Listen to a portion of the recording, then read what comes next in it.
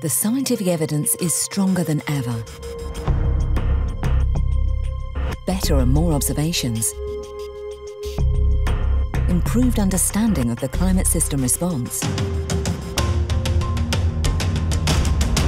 further development of climate models, all point in the same direction. Human influence on the climate system is clear.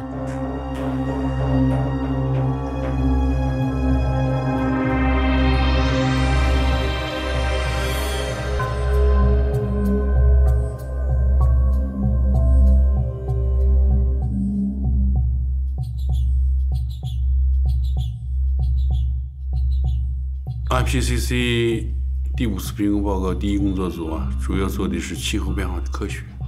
它对这个过去6年以来气候系统各个科学的分支，所以呢，在气候系统的实际观测中证实气候系统正在变暖。We have looked at all the evidences that tell us how the climate has changed in the past and presently, took that evidence to ask ourselves how we understand the climate system, what the causes of these changes are, and then take that knowledge and climate model simulation to ask ourselves what possible futures are there.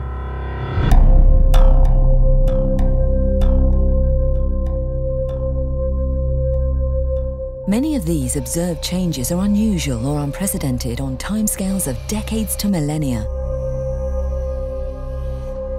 Ice cores contain an abundance of information about climate. Paleoclimate records show a close link between CO2 concentration and temperature. These trends are seen in current observations.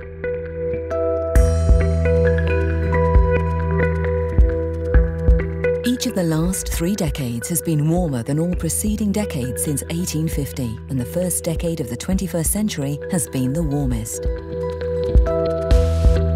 Well, I think in AR5 we've done a much better job of expressing exactly how much different contributions, particular greenhouse gases, have contributed to global warming in the past and how they will contribute in the future.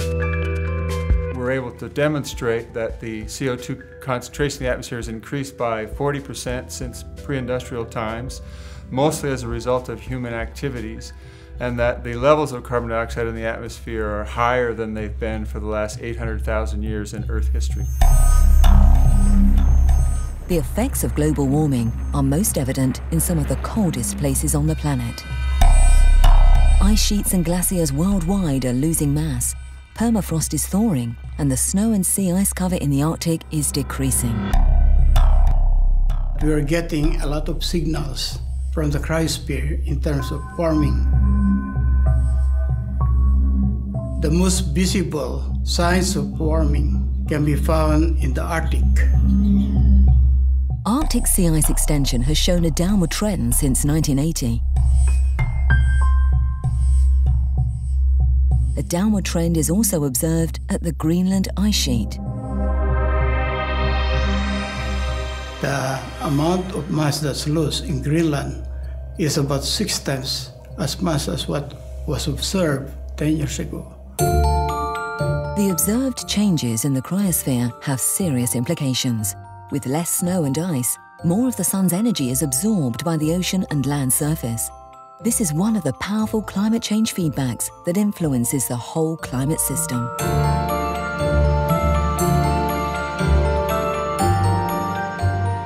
Based on multiple lines of independent evidence, it's now virtually certain that the ocean is warming.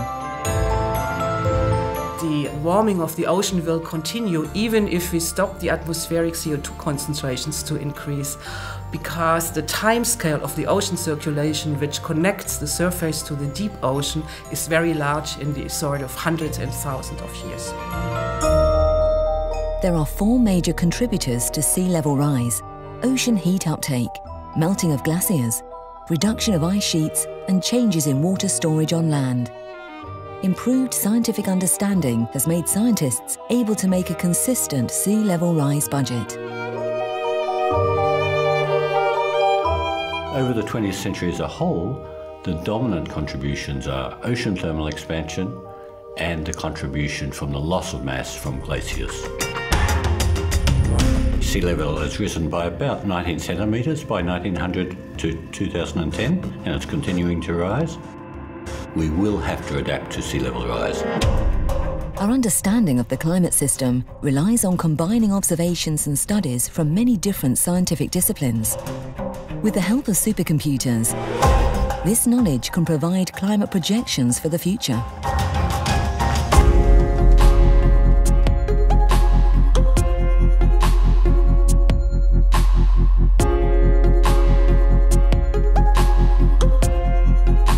Climate models play an absolutely crucial role in this assessment report. They are the only tools that allow us to say something quantitative about the future.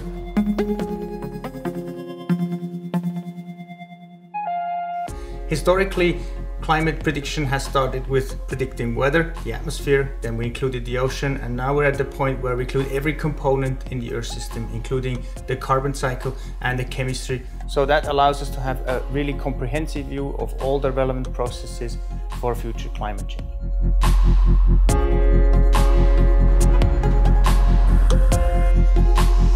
Climate change projections require information about future emissions or concentrations of greenhouse gases, aerosols, and other anthropogenic drivers. A new set of scenarios was used to project the cumulative CO2 emissions in the future. Model simulations employing the RCP scenarios tell us we have a choice. We have a choice to live in a world in which climate change is limited to less than 2 degrees Celsius, or in a world that is warmer than 4 degrees Celsius. Climate models employing the RCP scenarios provide policy-relevant information on a regional level.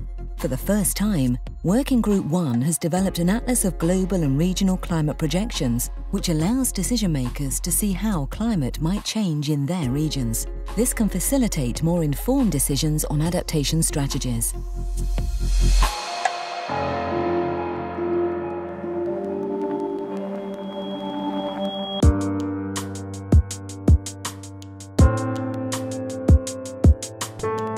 We have 3 key messages.